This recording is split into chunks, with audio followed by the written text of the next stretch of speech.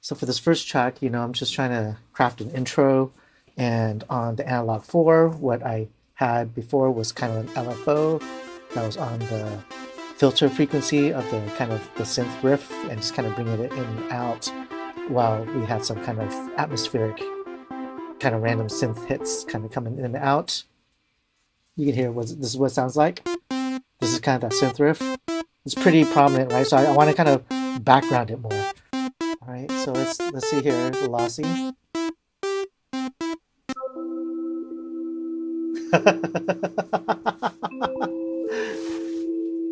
Here, we can turn down the loss a little bit. Let's turn down the loss.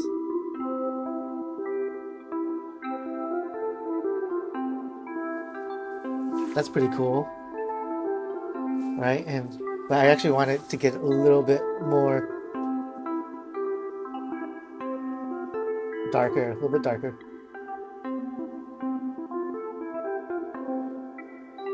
Let's bring in the atmospherics.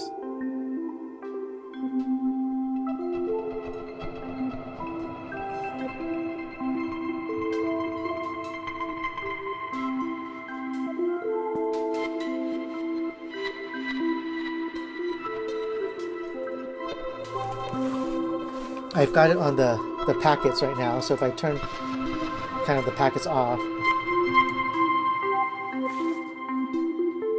you can kind of hear the original riff a little bit better there.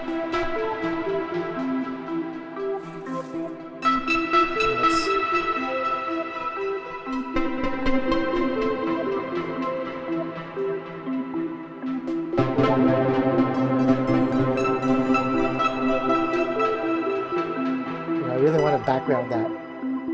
It's a little bit too still straight right here. I don't have any of the switches on right now, but let's just switch modes.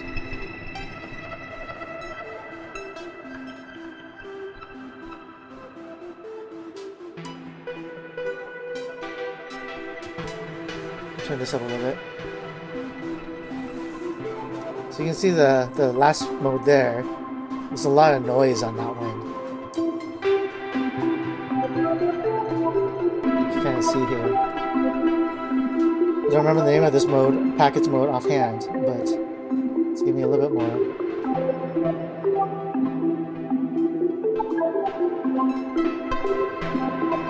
Turn up the speed a little bit, but I can turn up the last one. A full global.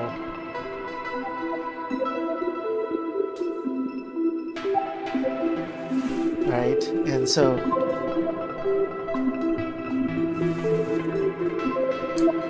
I think I like it on the first packets move the best.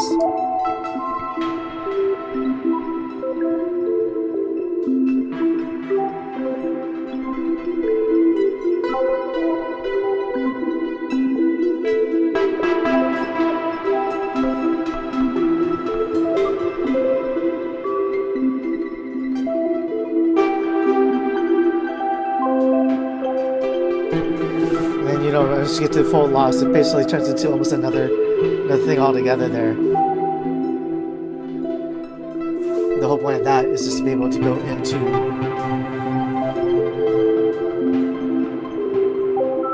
the main riff, right?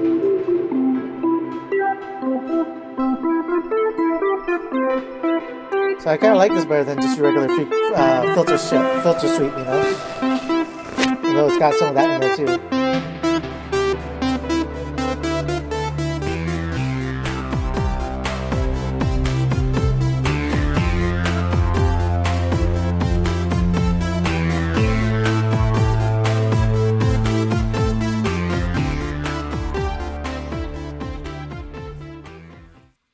I went ahead and signed up for a free 30-year trial at Goodhertz for the Lossy. It actually comes with all of their plugin suite, and you can kind of pick and choose which ones you want to activate.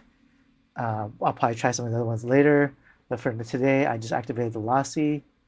As you can see, we've got... So it looks fairly similar to the pedal. The only thing I'm kind of missing here, right off the top of my... I'm not familiar with the plugin, so the thing that seems to be missing right off the bat are the packets mode, right? And Nope, looks like we got it right here. So we've got standard and inverse, right? So that's our kind of mode here. Looks like we have some phase jitter. Then we got packet loss, packet repeat. So it looks like we're all set here.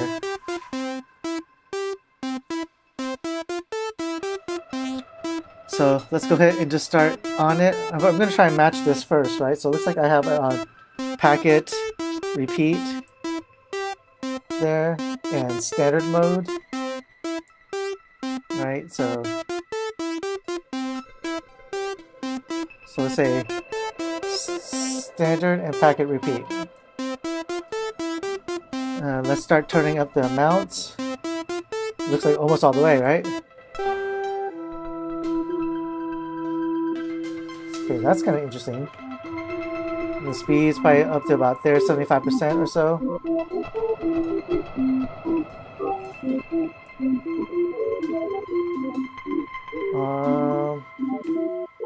Let's go reverb was about 40%. And I don't know how to translate the filter. I don't know how to translate the filter to...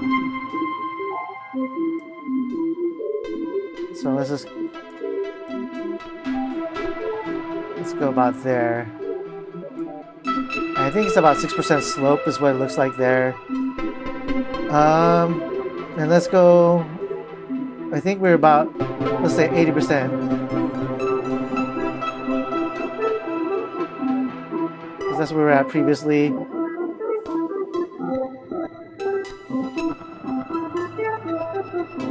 think we're about there previously.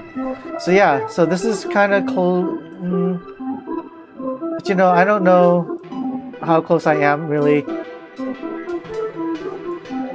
It's kind of hard to translate the two, especially with a plugin I'm not really familiar with. So I think that's general roundabout where I was with the pedal. I don't know if I prefer it over the pedal, so let's just keep digging into it. See what I can do with this. Let's go with packet repeat.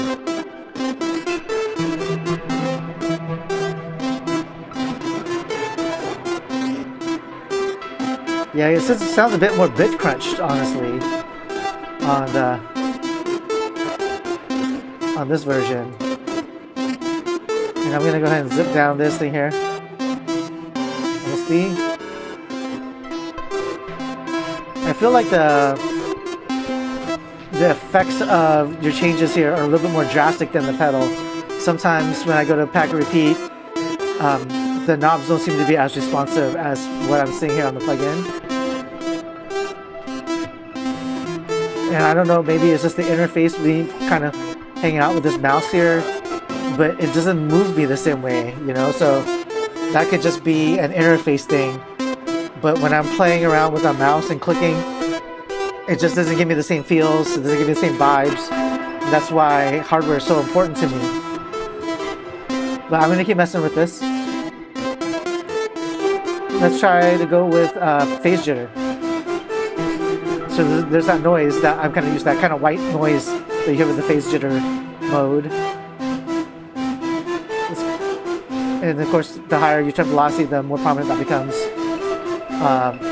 This is kind of like the global knob here, right? This lossy to dry there is kind of like the global knob. While I'm here, let's go ahead and try the packet loss.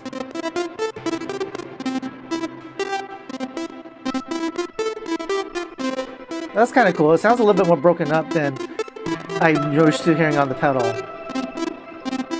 I mean, maybe it's just because I'm hitting different settings than I do on the pedal. Maybe it's because I'm going to be a little bit more granular on my movements with the mouse. But yeah, so that's kind of cool. And we can kind of darken up the sound a little bit. Maybe even increase the slope. You have a lot more control over the slope here. As you can see, you can go by, you know, decibel by decibel. Versus here, it looks like you're into like a 612 or maybe 624 and 96 dB on the slope there.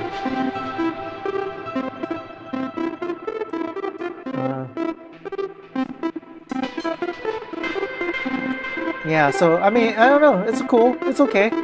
You know, but again, I'm a hardware kind of guy, so I feel like it's easier for me to dial in the sounds with the pedal than it is with the plugin so far.